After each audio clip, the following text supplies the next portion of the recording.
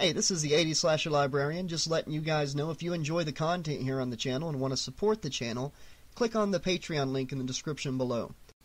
As I'm not allowed to monetize the channel here on YouTube, I depend on you guys to keep this channel going and growing by becoming patrons of the channel and sponsoring at the Patreon page. There's great rewards for doing so in tiers as low as $2 to $5 per month. Hey everybody, it's CJ Graham, Jason, Friday the 13th, Part 6. Hell Coppin', Highway to Hell. Hey, I just want to make sure you guys know you're listening to the 80s Slasher Librarian.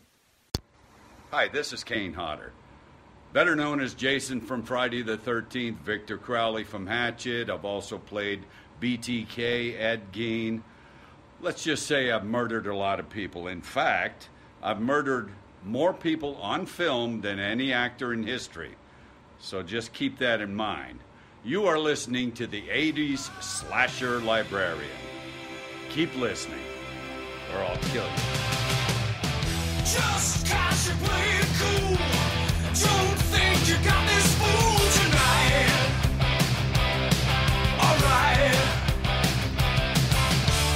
Don't ask me to stay. Don't think you got it made. No, you're wrong. 'Cause you can't make it anymore. I know what you're waiting for. I should turn away and walk right out that door, because I know love is a lie. With that look in your eye, you threw away your disguise. You thought love is Friday the 13th, Part 4, the final chapter, a fan novelization by Landon Turner. Chapter 2. Nurse Morgan didn't hear the door to the inventory room slowly swing open and the slow, laborious breathing, steady at first and then growing with intensity. She swept up the last few pieces of broken glass into the plastic biohazard bag, shaking her head miserably. What a night, she thought sourly. What a hell of a night. She knew what she was doing the minute she got home. Get a hot shower, take some sleeping pills, and hit the sack. She could still feel Axel's hands all over her. He was a total pig. Why did she keep falling for him? He was inconsiderate. He was rude. He was crude. He was everything that girls hated in a guy. But yet she still found herself sneaking down to the morgue every now and then to see him. And that wasn't even the worst of it. He'd get inside your mind. Now she was dropping things everywhere and being a total klutz. What a sleaze. Her thoughts were interrupted by footsteps behind her. "Get lost, Axel, I'm busy," she yelled over her shoulder, not bothering to turn around. "I've had more than enough of you for one night." The footsteps kept coming closer and closer. The breathing grew louder. A huge shadow fell over her. Nurse Morgan felt her face growing hot with anger. "Read my lips! Leave me alone!" she shrieked and spun around. A hockey mask was staring right back at her. Before she could react, Jason Voorhees' powerful hand clamped around her neck and slammed her back against the wall. She let out a blood-curdling shriek as Jason lifted her into the air, her feet dangling in mid-air, his grimy hand in a vice-like grip around her throat. She reached out, clawing and scratching at her assailant, seeing the utter hatred in his eyes through the two holes in the blood-stained hockey mask.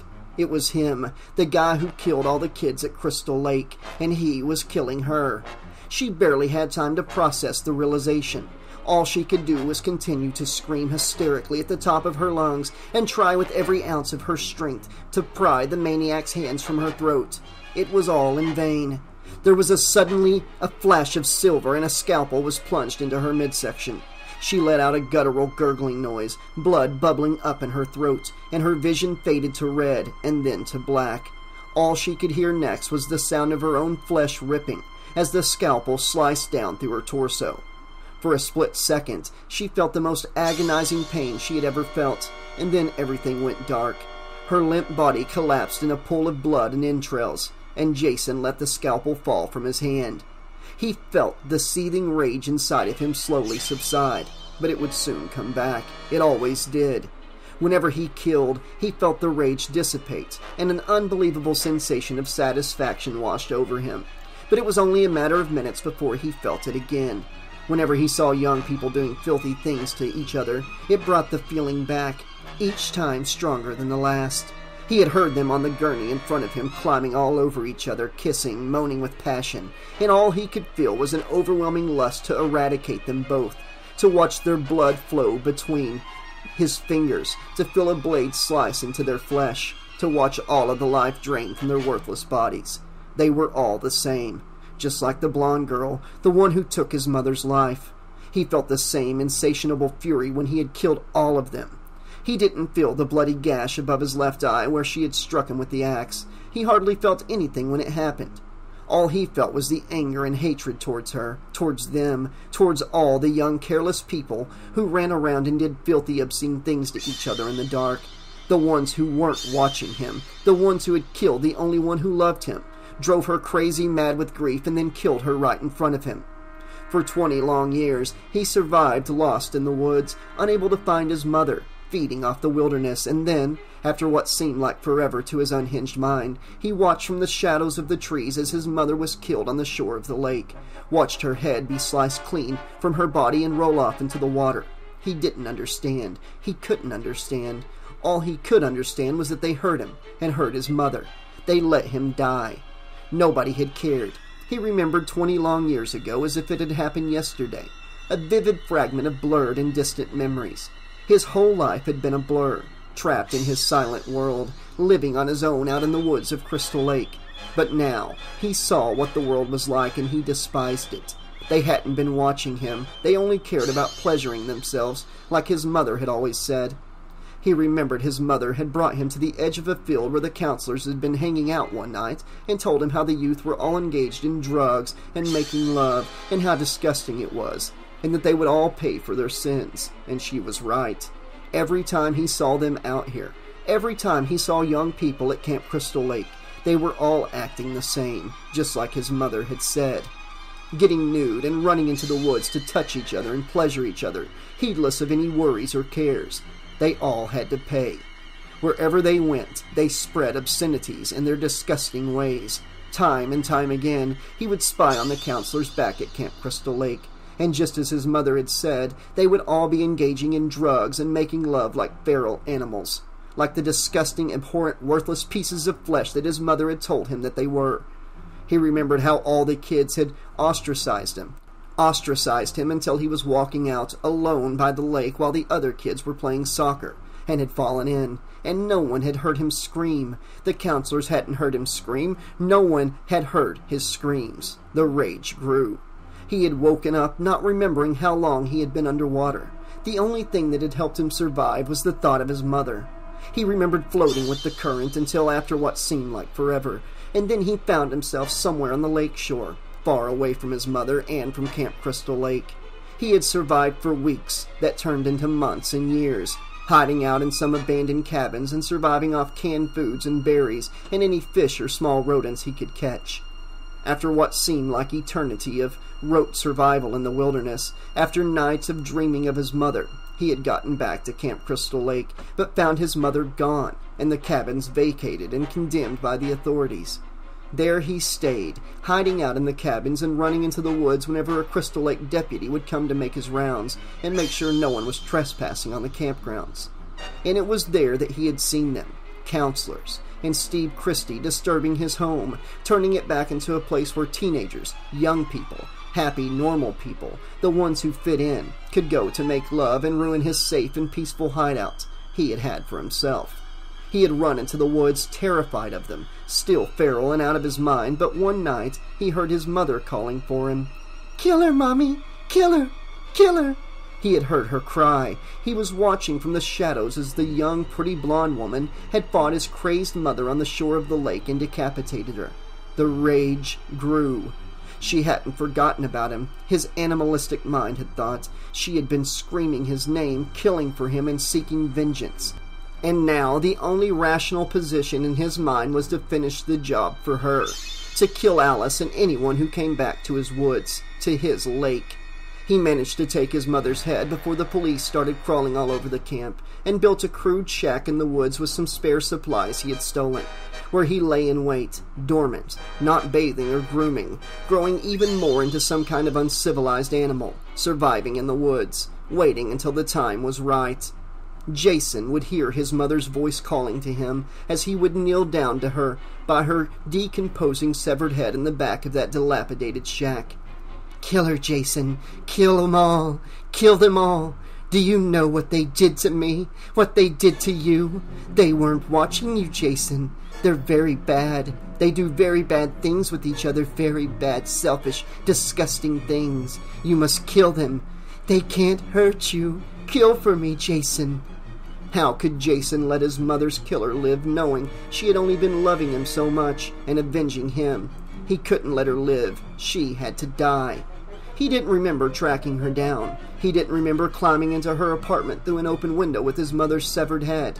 But he remembered her scream as she saw the head sitting on the top shelf of the refrigerator where he had placed it on display, as a morbid reminder of what she had done. Her death happened in a wild blur. He had stopped her screams with one hand and held her as she struggled in his grasp like a fish on a hook.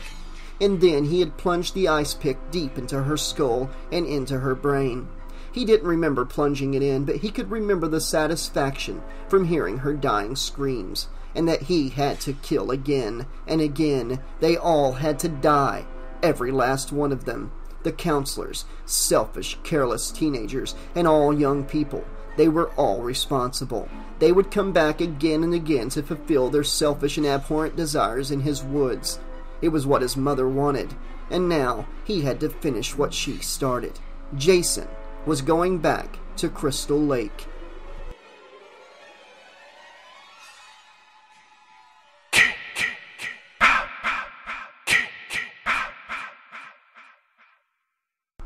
Welcome to Crystal Lake.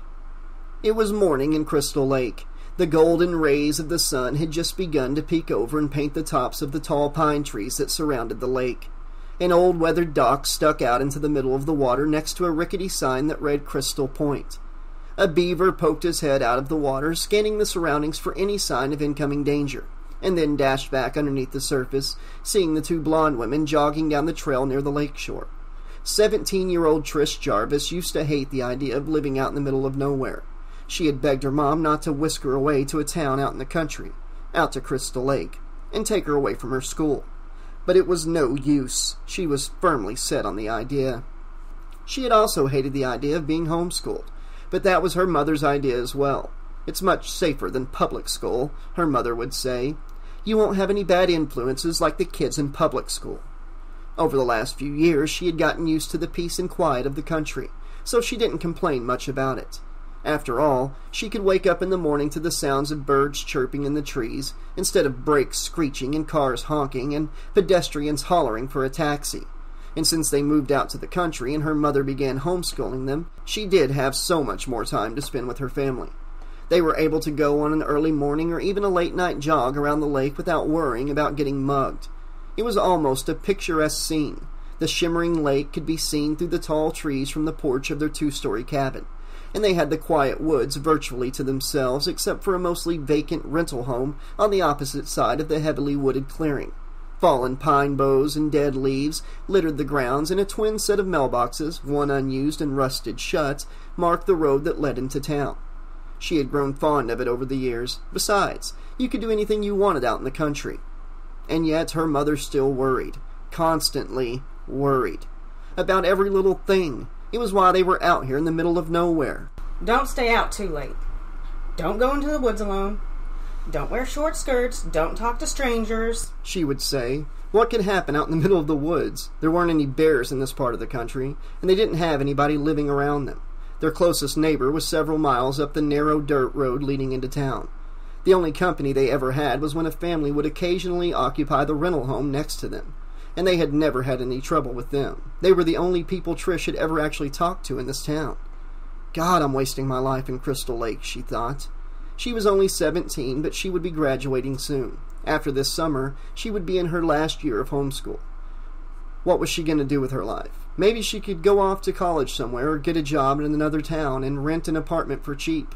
Maybe get a job as a waitress or a bank teller and save up enough money to take some classes. Maybe something easy like accounting or being a secretary.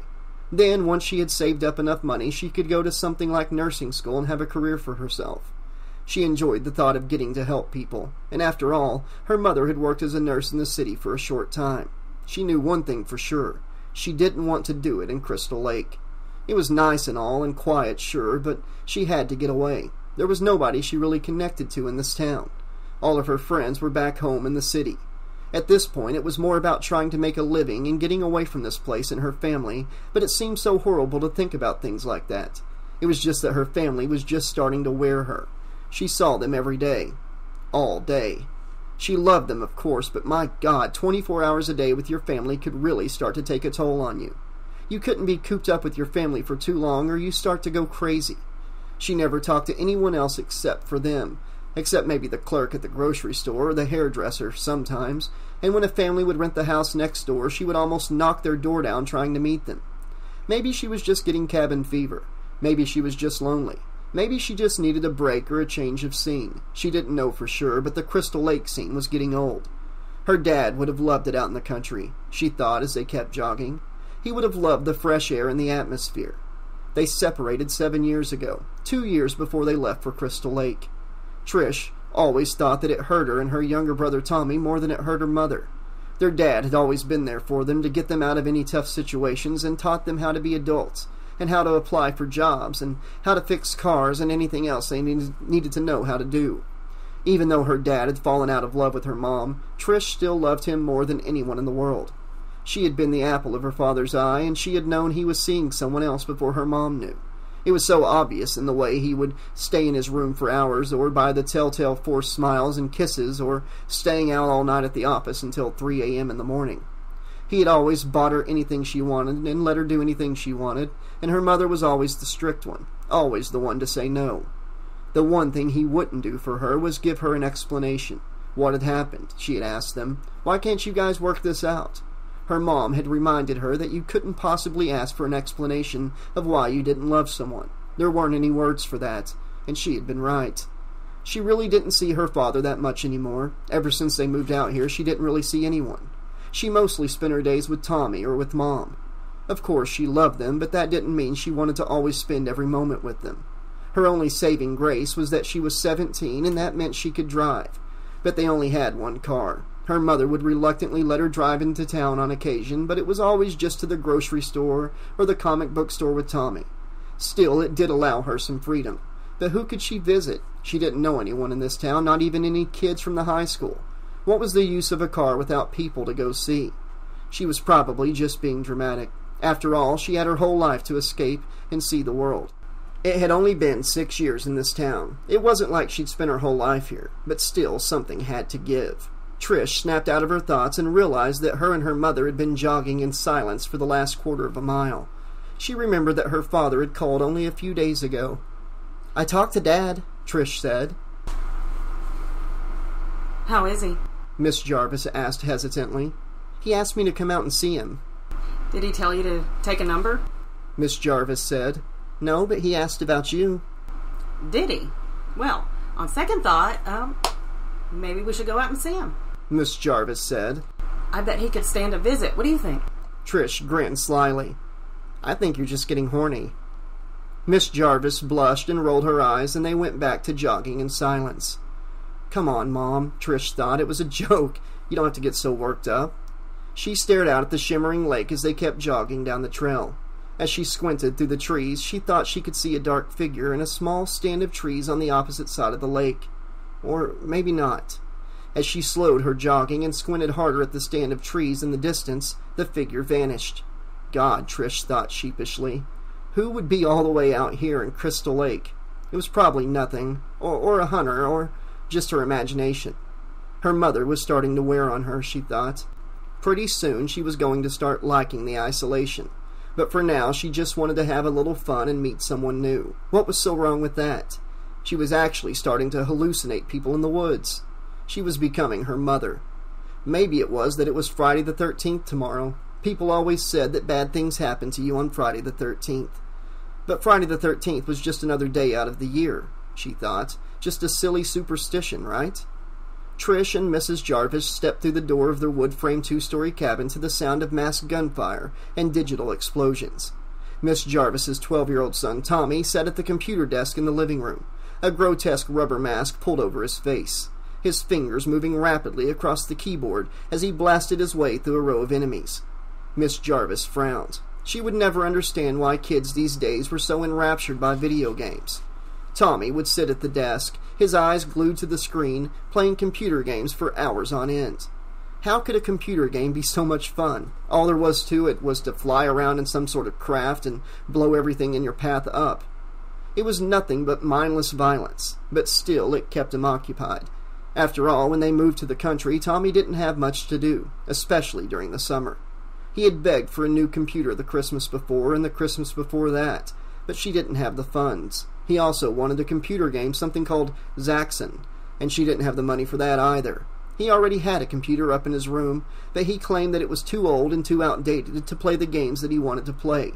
So on Christmas morning a few months ago, she scraped up enough money and she surprised him with a brand new computer and Zaxxon to go with it. Now, she almost regretted it, considering it was all he ever did besides make those horrid-looking masks. Not that he didn't do a good job on them, but they gave her the willies, especially when he'd leave them sitting on her dresser to give her a good scare. Tommy, would you turn it down? She called into the living room. Trish chuckled to herself and walked up the staircase to change out of her sweaty clothes. Tommy turned away from his game of Zaxxon and sighed, looking at her through the eye holes in his mask. "But I got 98,000, he protested.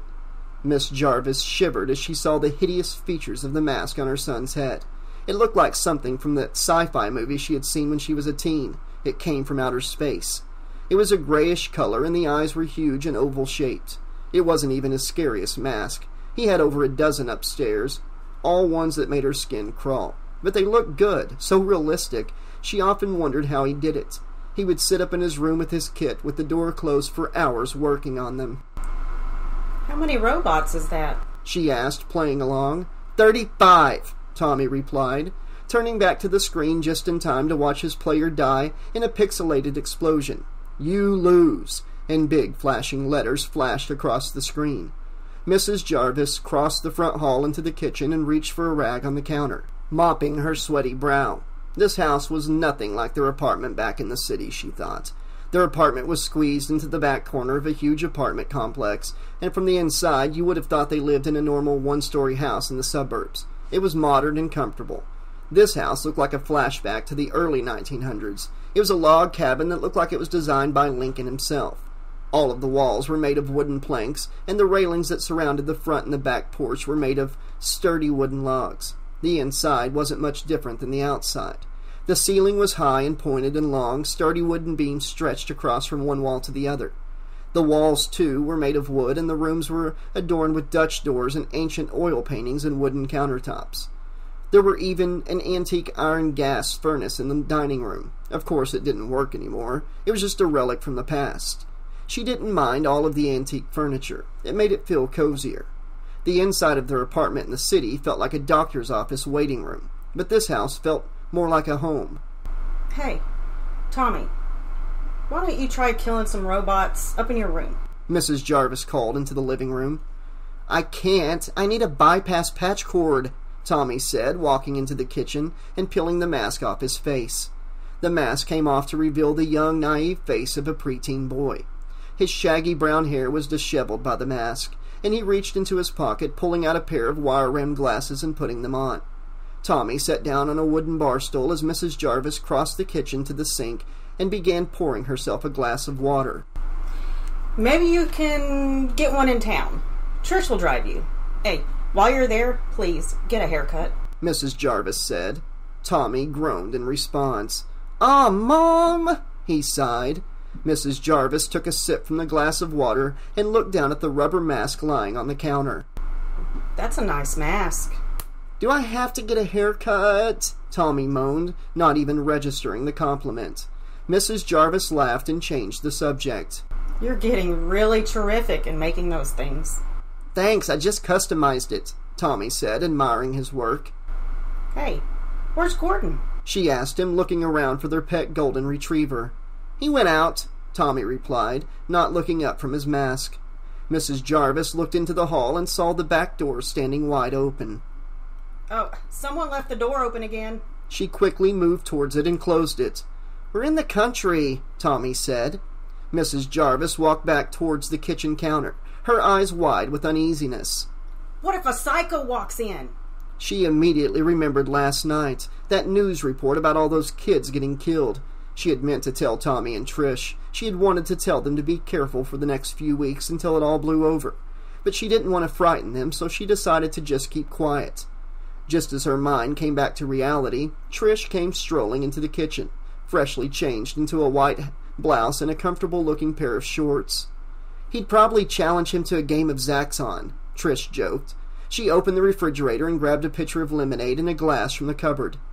"Hey, Mom, did you hear anything about the place next door?" Trish asked, pouring the lemonade into her glass. "Uh-huh. It's been rented by some kids," Mrs. Jarvis said, looking out the window at the 2-story rental house beside them. "Great!" Trish exclaimed. "How many?" Tommy asked. 6. "Well, it would be nice to have some company around here," Trish said, sipping her lemonade. Finally, some people her age were renting that house. I could actually make some friends, Trish thought to herself. She had had lots of friends in the city, but now that her mother was homeschooling her out in the middle of nowhere, it was almost impossible to meet anyone. The only kinds of people who ever rented that old house were elderly couples. Maybe she'd meet a friend, or even better, a boy. This might be the escape she needed. None of them had any idea that the company they would soon receive would be more terrifying than any of them could ever imagine.